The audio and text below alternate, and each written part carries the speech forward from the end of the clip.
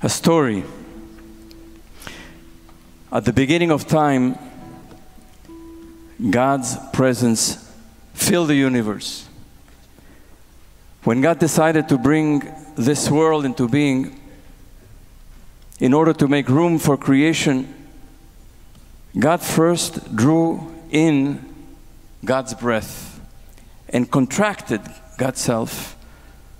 From that contraction, darkness was created. And when God said, "Let there be light," the light that came into being filled the darkness, and 10 holy vessels came forth, each filled with primordial light. In this way, God sent forth those 10 vessels like a fleet of ships, each carrying its cargo of light. Had they arrived intact, the world would have been perfect. But the vessels were too fragile to contain such a powerful divine light. They broke open, split asunder, and all the holy sparks were scattered like sand, like seeds, like stars. Those sparks fell everywhere. That is why we were created, to gather the sparks, no matter where they are hidden. God created the world so that descendants of Yaakov could raise up the holy sparks. That is why there has been so many exiles, to release the holy sparks from the servitude of captivity. In this way, the Jewish people will sift all the holy sparks from the 4 corners of the earth. And when enough holy sparks have been gathered, the broken vessels will be restored. And Tikkun Olam, the repair of the world, awaited so long, will finally be complete. Therefore, it should be the aim of everyone to raise the sparks from wherever they are imprisoned and to elevate them to holiness by the power of their soul. This is a retelling of the breaking of the vessels and the gathering of the sparks, one of the last great sacred myths to enter Judaism. It is a teaching of Rabbi Luria, who lived in the 16th century and is renowned as the greatest Kabbalist of modern times, perhaps of all times. We are acutely aware that the world is broken. A day doesn't go by without us getting another reminder. And we feel the brokenness in our heart and the brokenness of our heart. This Kabbalistic myth establishes that brokenness is inherent to the world from its inception. It is part of the fabric of creation well before humanity came into being. Shattering is at the heart of reality and of human life. No one is immune from it. No one escapes it. We all live with multiple fractures all around us and inside us. The shards of the original vessels and the sparks of the primordial light are all around us. The main task of our lives is to find and gather the sparks so the vessels can be restored and become whole again. That is called the work of Tikkun, the healing and repair of the world. But because we are human and we struggle with our imperfection, most of us do some repair and much more breaking. And so we come on this night of Kol Nidre holding the broken pieces of our lives. We go into the hollow and dark spaces. We allow ourselves to feel the embarrassment, the sadness, and the regret. We try to muster the courage to hold ourselves accountable and to take responsibility for our part in the shattering.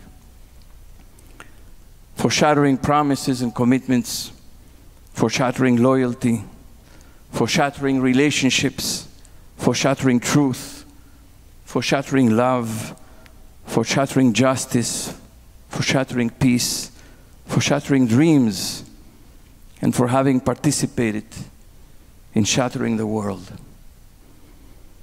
Even as we sit in the brokenness, there's great relief in these 25 hours of Yom Kippur. A feeling of liberation that we don't have to hide. We don't have to hold it together and pretend we are whole, because we are not whole. We are broken. There isn't one of us who does not feel broken by our flaws, our shortcomings, all our transgressions, all our wrongdoing, our bitterness, our sin, our shame, the missed opportunities, the loss. It is liberating to be able to acknowledge that, and to dwell on this day of Yom Kippur in that profound truth, that we are all broken, and we don't have to pretend that we are whole. Not surprisingly, the origin of Yom Kippur lies in a story about brokenness. Here is the story. God gave Moshe the tablets bearing the 10 Commandments at Mount Sinai on Shavuot. 40 days later, seeing that Moshe had failed to come down from the mountain, the people forced Aaron to make the golden calf. When Moshe came down and saw the people dancing around the calf, he smashed the tablets. After another 40 days, on the new moon of Elul, Moshe went back up to the mountain for an additional 40 days and pleaded with God to forgive their sin.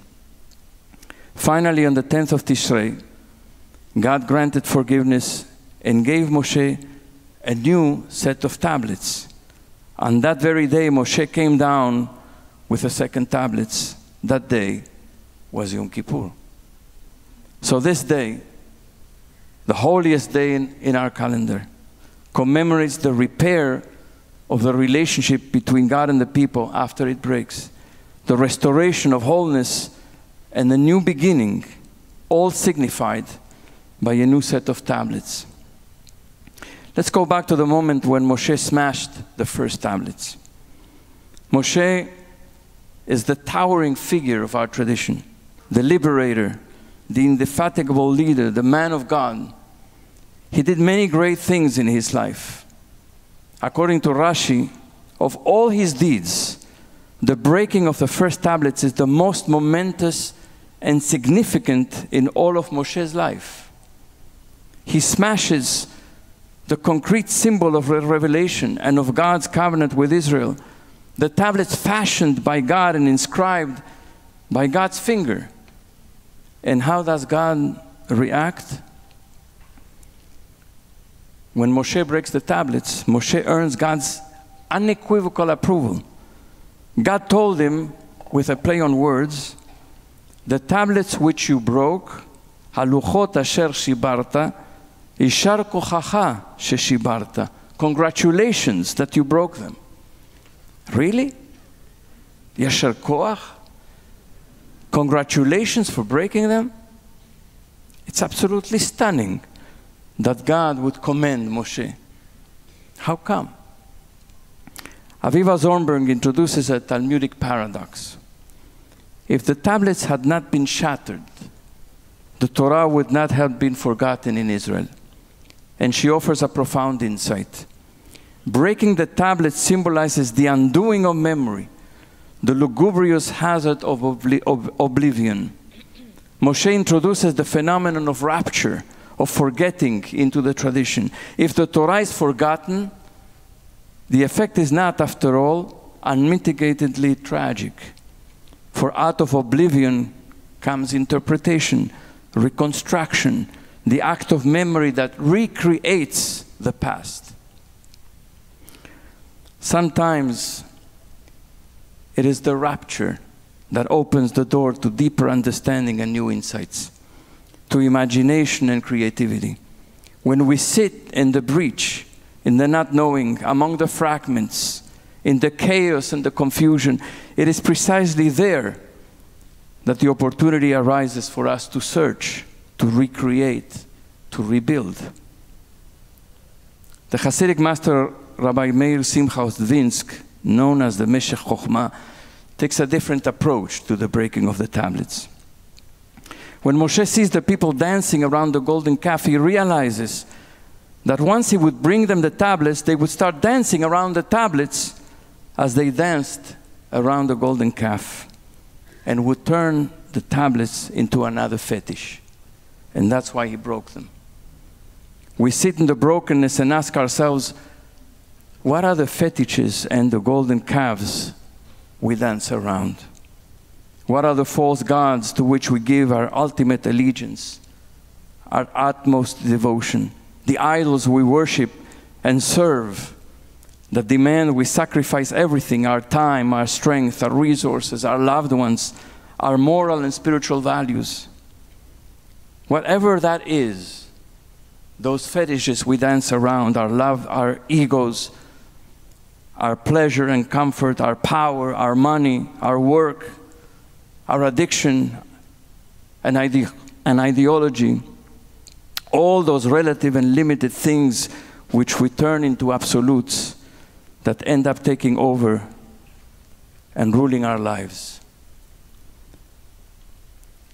Yet another interpretation of the breaking of the first tablets, an astonishing midrash, says that when Moshe started going down Mount Sinai with the tablets carried their own weight, and even Moshe's weight with them. But when the tablets beheld the calf and the dancing, the writing, the letters on the tablets flew off, and the tablets became heavy in Moshe's hands. He was no longer able to carry them, so he cast them from his hands, and they were broken beneath the mountain. The words inscribed on the tablets made the tablets light. Without the words, the tablets were just pure stone. They became too heavy for Moshe to carry, and they fell and broke. Hasidic Master the Sfat Emet adds the following: the engraving of the words of Torah in the tablets was dependent on their being engraved in the hearts of the people. Since the words were not inscribed in the hearts of the people, they were also not firmly inscribed into the tablets, and they flew off. We sit in the brokenness and we ask ourselves, what is really inscribed in our hearts? What do we authentically believe? What are the teachings and the values that guide us, the faith by which we live?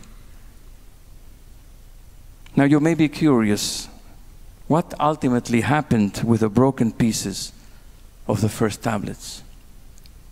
Were they left behind? Were they discarded or buried in the wilderness? Rabbi Yosef teaches in the Talmud that the broken pieces of the first tablets were placed in the ark and carried together with the unbroken tablets. The Jewish tradition teaches us to honor the broken pieces, broken people, broken hearts, broken dreams, never to discard them or leave them behind, but to carry the fragments with us on our journeys as a permanent reminder and as a teacher.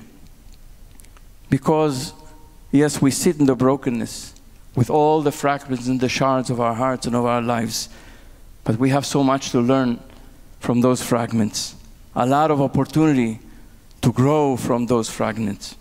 As the great, great poet Leonard Cohen said, ring the bells that still can ring. Forget your perfect offering. There is a crack in everything. That's how the light comes in. No cracks, no light. And so we sit in the brokenness and in the cracks, in the fragments, in the shards, and we hope we can learn some lessons and let some light in. This is how the poet Roger Kamenetz talks about the broken tablets and the whole tablets. The broken tablets were also carried in the ark, insofar as they represented everything shattered, everything lost. They were the law of broken things. the leaf torn from the stem in a storm, a cheek touched in fondness once, but now their name forgotten. How they must have rumbled, clattered on the way, even carried so carefully through the wasteland. How they must have rattled around until the pieces broke into pieces, the edges softened, crumbling, dust collected at the bottom of the ark, ghost of old letters, old laws. Insofar as law is broken, is still remembered. Insofar as a law broken is still remembered, these laws were obeyed. And insofar as memory preserves the pattern of broken things, these bits of stone were preserved through many journeys and ruined days, even, they say, into the promised land. And so may our broken pieces lead each one of us into light and into our promised lands. Now, it is impossible to talk about brokenness without addressing the current situation in Israel. Israel has been in the news and in everyone's mind for the past few months, and we have watched Israel struggle with the most significant internal crisis since its founding 75 years ago. Israel is breaking, and our hearts are breaking with it. 50 years ago today, on Yom Kippur, Israel faced one of the most severe threats of its existence when it suffered a surprise attack by Egypt and Syria on the holiest day of the year.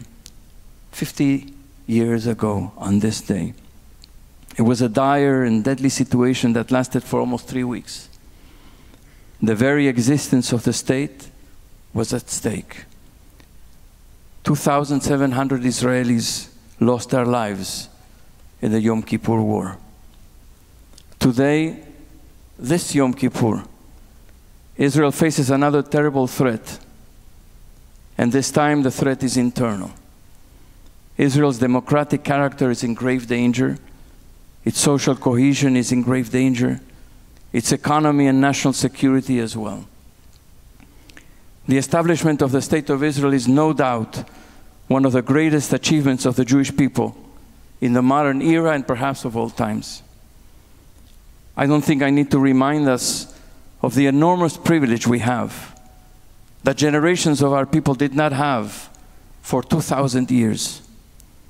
We dare not forget the bitterness of exile and the dire consequences of powerlessness over the centuries that culminated in the Shoah.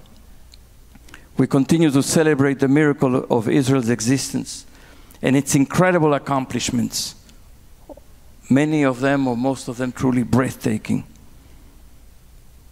But while we have celebrated the miracle of Israel, we have avoided looking at the whole truth directly in the face.